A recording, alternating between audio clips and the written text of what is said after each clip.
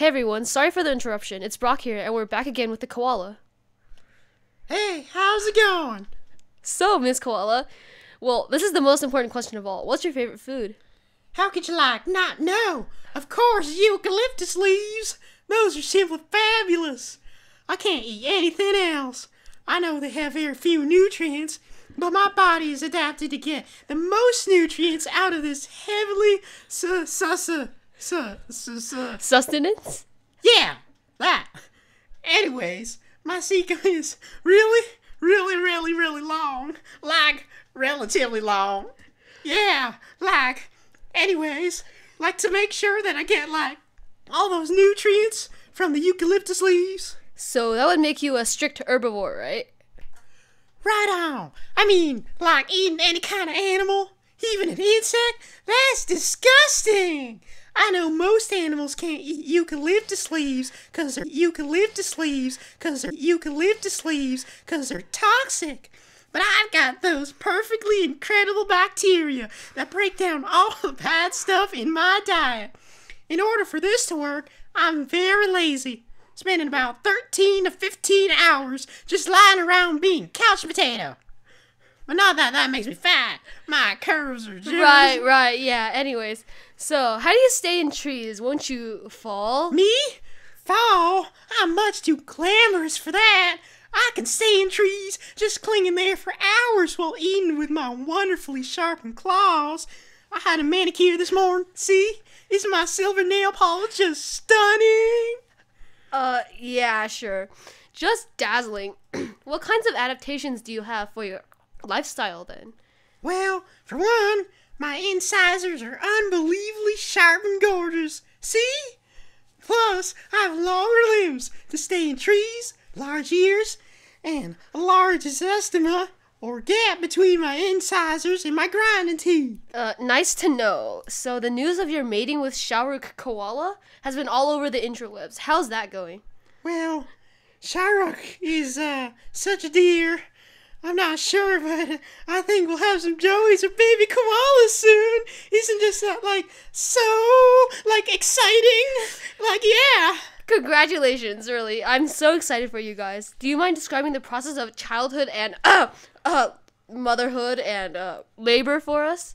Not at all. So, at 1/4 of an inch long, they crawl into our downward-facing pouches called marsupials after a gestation of about 35 days. Oh, poor babies. They're blind and hairless and can't hear anything, and they drink milk for another 6 months. They'll have eyes and ears and fur after this, and a mother will usually feed the joey food for racecum to transfer the cellulose digesting bacteria. The joey will then ride on the mother's back for another 6 months, feeding on milk and eucalyptus leaves. Isn't motherhood just so fine? Great, Miss Koala, just great. Anyways, I'll pass the mic back to Shaw as we move along through this great night. Unfortunately, all great nights must come to a close, and we must come to our close in a few minutes. Now that we've finished the introductions and interviews of our stars tonight, we'll bring out the trophy that everyone's been competing for, Most Interesting Animal. Drumroll please, as our amazing contenders come back on stage. At the very beginning of this show, we had each animal submit one interesting fact about himself or herself. Our panel of judges couldn't decide on who wins the title, so we'll bring the polls to the audience. You guys. Yup, and we'll start reading them off right now. Pay close attention, and we'll have a vote at the end. Kangaroo John here. Kangaroo Jack, he means.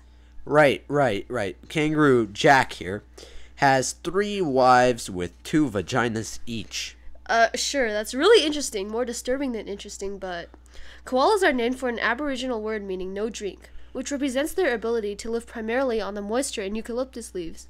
Personally, the symbiotic bacteria in Miss Koala and her ability to live on these dry leaves without dying from the toxins, well, that's cool. Oh, please. TJ the platypus here can detect electrical signals from her prey with her bill. Now that's cool. I mean, seriously, how many animals that you know can do that? The legendary Mr. Tasmanian Devil here. Well, this paper's kind of too ripped up to tell really what it says, but something about tails? Let me see. He says that he stores his fat in his tail, so a fat tail means a healthy Tasmanian devil. And he also wrote... Yeah, it says, I'd better win or else. Shaw, you stalker. Oh, jeez. Anyway, finally, we have the echidna. Ash wrote, are you sure we should say this? Go right ahead, Shaw, go right ahead. Yeah, anyways, the superbly masculine Ash writes, he has a four-headed penis. One side shuts down during mating and stops growing, and the other two are alternated during copulation. Great stuff right there. Before Shaw gets carried away, we'll have our vote. So, thou billions of viewers out there, what's your pick on who should win the prestigious title, Most Interesting Animal? And our winner is Miss Koala. Congratulations, Miss Koala. Sorry Shaw couldn't be here to shake your paw too. He seems to have gone backstage to hide after the legendary Tasmanian Devil's message. Like, no problem. Wow, like, I'm just so, like, excited to, like, win this. Like, yeah. Shark will be, like, so proud. And, like, wow.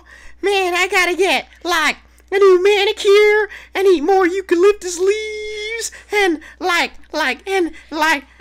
Anyways, Shaw's coming with the trophy. He looks really pale, but... Congratulations, Miss Koala. Here's your trophy, and, congratulations. So, a great night like all nights must end. Thank you for your time tonight, and we hope that the rest of... Why didn't I win this? You will all pay. Get out of here, everybody. Get out, run. Oh, my eye, my other eye.